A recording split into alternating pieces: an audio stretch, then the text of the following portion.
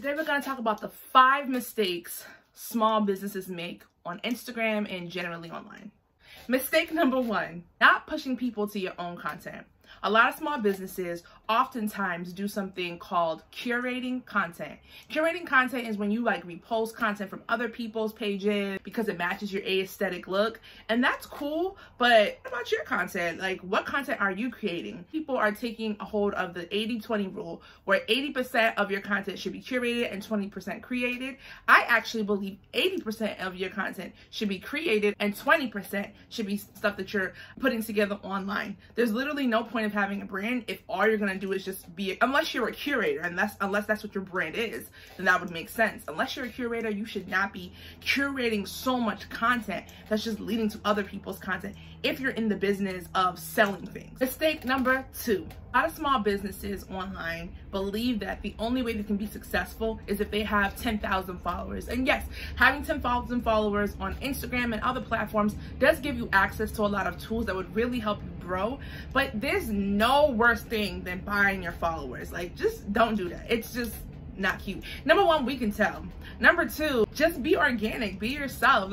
You can make a lot of money even having 500 followers, 1,000 followers. You don't need the whole world to be following you, especially if what you're offering is very niche. You should just be focusing on finding your audience within that niche. Those are the people you should be focused on, not other people who are most likely just going to be watchers. You want buyers, not just watchers. Number 3, post a variety of content on your platforms. Do not feel boxed in with your content. Feel free to post lots of different things that helps you tell your small business story, whether it's a service or a product. You shouldn't only be striving to sell to people super hard. People are very weary of being sold to, because I think consumers are very highly aware if they're being sold on something.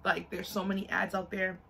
Everybody's trying to market something, so try to tell a story with why this person may need your product or want it. Mistake number 4, not engaging with your followers.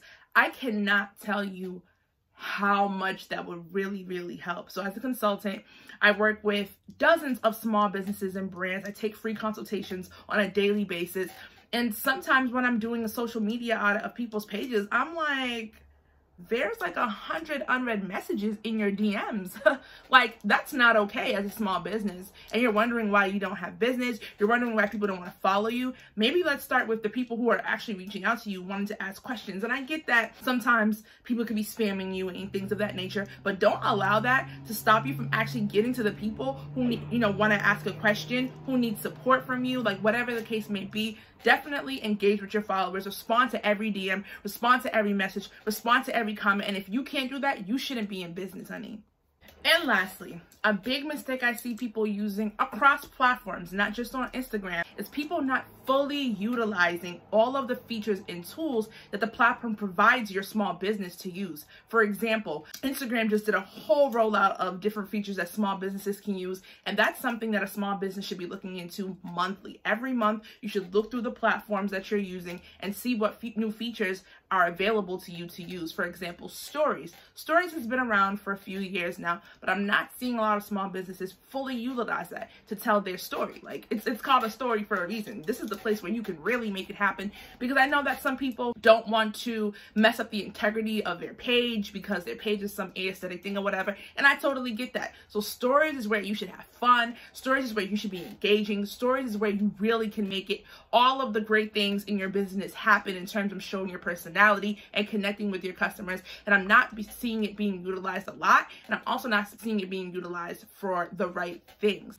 So those are the 5 mistakes that small businesses make. And I hope this was really helpful. And if you have any questions, feel free to DM us.